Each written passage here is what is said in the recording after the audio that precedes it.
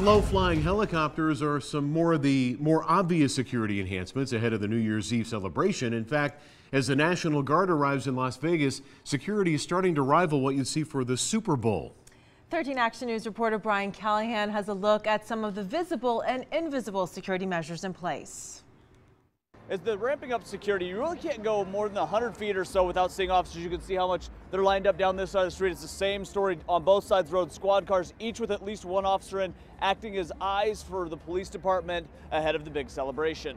48 hours before the Las Vegas Strip is taken over by hundreds of thousands of New Year's revelers, police are making their presence felt. It started from MGM, and when I saw him, I was like, I wonder why the police. Then I thought about the shooting. I'm like, I feel so much safe.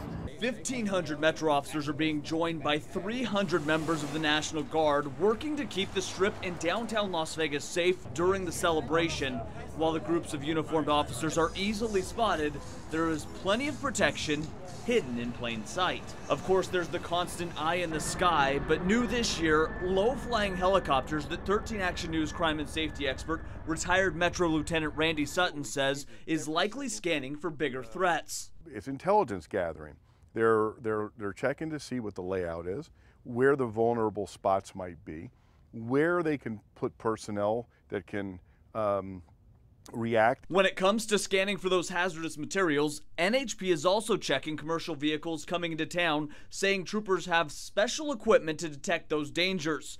While some may consider all the security off-putting, those walking the Strip say it's welcome. Sometimes you want to run from when you see cops, and sometimes it makes you feel a little more comfortable. These folks makes us feel a little more comfortable. One of the things that's new this year is Metro says they will have snipers up in elevated positions, keeping an eye on the crowd and watching out for threats. Reporting on the Strip, Brian Callahan, 13 Action News. And while police